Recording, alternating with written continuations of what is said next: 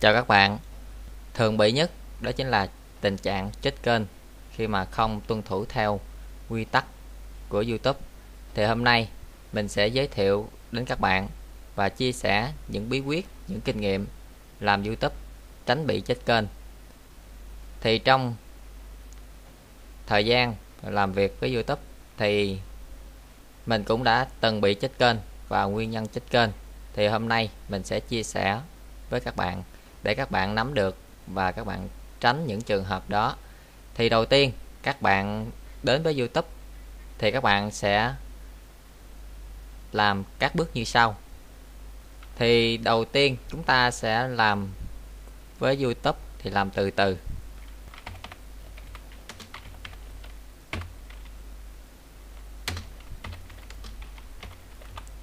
Thì đầu tiên chúng ta cứ từ từ mà làm,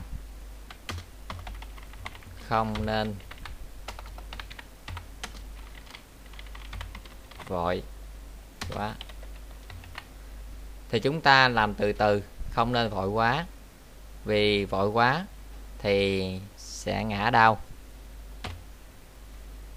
Thì để bước chân vào làm với YouTube thì các bạn cần phải làm như sau. Đầu tiên thì các bạn sẽ tạo một cái tài khoản Gmail. Tạo cái Gmail. Khi mà chúng ta tạo một tài khoản Gmail này để làm gì? Khi mà chúng ta tạo một cái tài khoản Gmail này thì nó sẽ liên kết với YouTube được. Còn tất cả các tài khoản như là Yahoo thì nó sẽ không liên kết được với YouTube. Bắt buộc các bạn phải là tạo một cái tài khoản Gmail để liên kết với YouTube. Thì đầu tiên chúng ta sẽ tạo một cái tài khoản Gmail. Tạo tài khoản Gmail để kết nối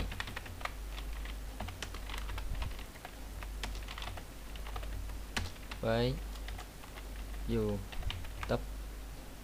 Và để xác thực được cái địa chỉ IP của Gmail đó tốt hay không thì các bạn sẽ vào trong là net. Thì các bạn sẽ mở trình duyệt lên và các bạn sẽ kiểm tra cái địa chỉ IP bằng cách là các bạn gõ vào là net và các bạn enter. Thì đây là trình duyệt của net mà chúng ta kiểm tra cái địa chỉ IP của mình.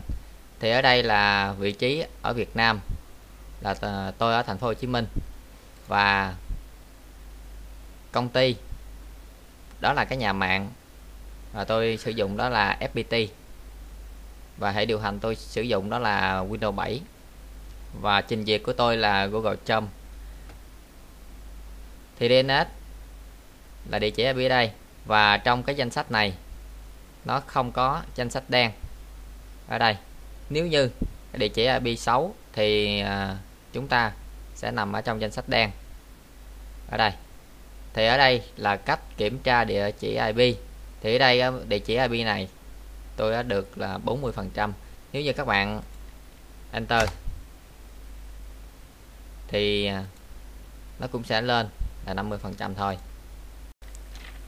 Và bước 4, gửi thư cho bạn bè hoặc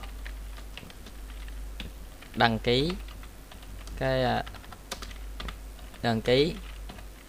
tài khoản Gmail này.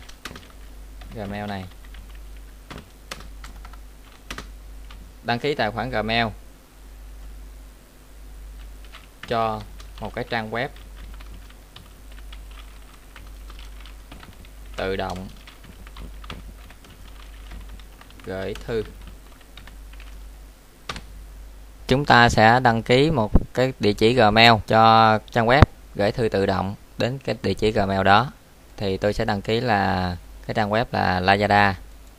Ở đây tôi sẽ vào trang là lazada.vn, và sau đó ta kéo xuống ở cái mục này đây, và tôi sẽ đăng ký cái mục này là địa chỉ Gmail của tôi để cho cái trang web này tự động gửi những cái báo giá về cái trang web này, đó là Photoshop online tv gmail.com, và danh tính đây là Nam. Thì tôi sẽ đăng ký để xác nhận. Thì ok, bây giờ là đăng ký xác nhận đã thành công. Thì hàng ngày, hàng giờ, hàng tháng thì Lazada sẽ tự động gửi những chương trình khuyến mãi. Và bước 5 thì 3 ngày sau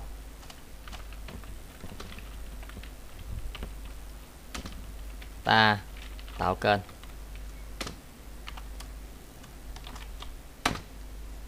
Thì lưu ý khi tạo kênh thì chúng ta sẽ đặt cái tiêu đề,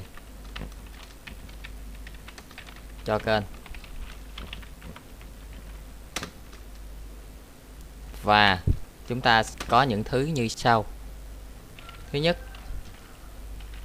là cái logo, và thứ hai là banner cho kênh. Và chúng ta sẽ thực hiện là thiết lập các liên kết ngoài như là Facebook, G+, website, vân vân. Thì đây là những phần cơ bản nhất. Và tiếp theo đó là phần 6, thì chúng ta sẽ tối ưu cho kênh,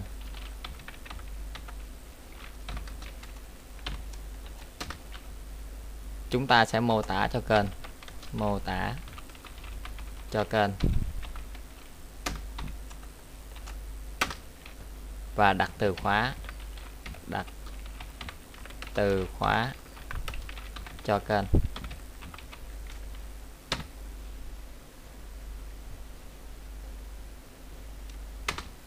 Và cái điều quan trọng nữa là chúng ta sẽ điều hướng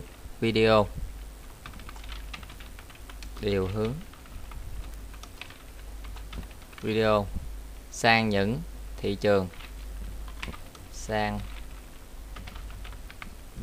trường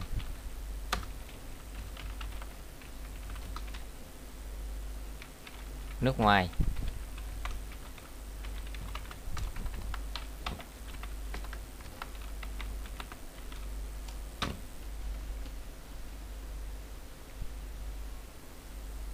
Sau khi chúng ta đã tối ưu hóa cho kênh thì ta là mô tả cho kênh và đặt từ khóa và điều hướng video.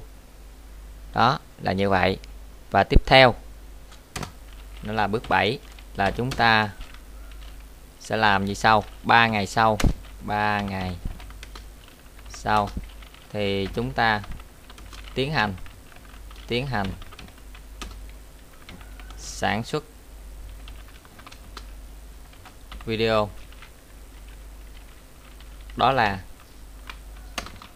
video tự mình làm nha, tự làm.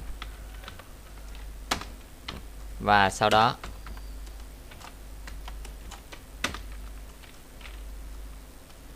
upload video đó lên trên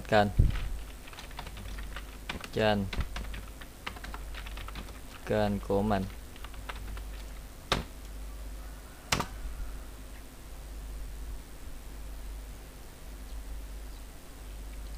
Và bước 8 đó là chúng ta sẽ làm những cái thao tác như sau. Khi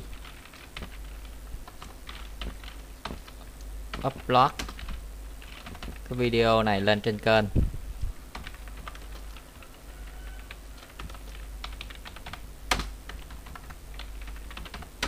thì chúng ta sẽ không nên bật tính năng kiếm tiền liền.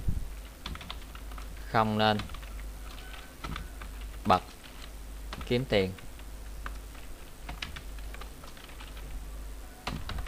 liền, mà hãy để 3 ngày sau chúng ta bật kiếm tiền.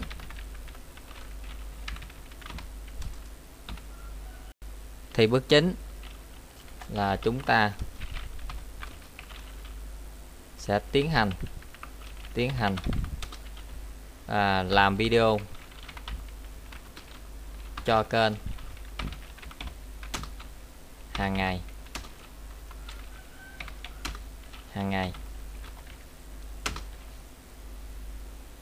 mỗi ngày, hàng ngày, và chúng ta sẽ làm từ 1 cho đến 3 video và bật tính năng kiếm tiền lên. Bật tính năng kiếm tiền. Thì như vậy là chúng ta đã sản xuất được video.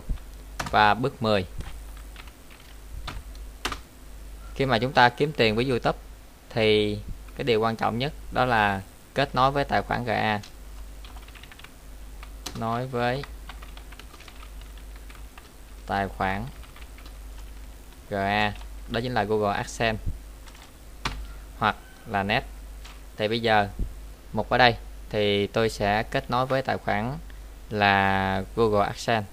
Thì khái quát lại những điều ở đây, đó là những trường hợp chúng ta làm không đúng theo những tuần tự thì sẽ dẫn đến là cái kênh của chúng ta sẽ chết kênh. Thì ở đây là những bước mà các bạn có thể tham khảo các bạn làm, và bảo đảm với các bạn rằng khi mà các bạn làm theo đúng những bước này thì các bạn sẽ không bị chết kênh. Và cái bài tiếp theo nữa là tôi sẽ nói nguyên nhân tại sao là chết kênh YouTube mà chết hàng loạt. Thì mời các bạn hãy xem video sau của tôi. Thì nếu như các bạn thấy video này hữu ích cho các bạn thì các bạn hãy xem và hãy chia sẻ cho nhiều người cùng xem. Thân ái chào các bạn. Hẹn gặp lại các bạn trong buổi chia sẻ tiếp theo. Và hãy đăng ký kênh của mình để nhận những chia sẻ từ những video của mình.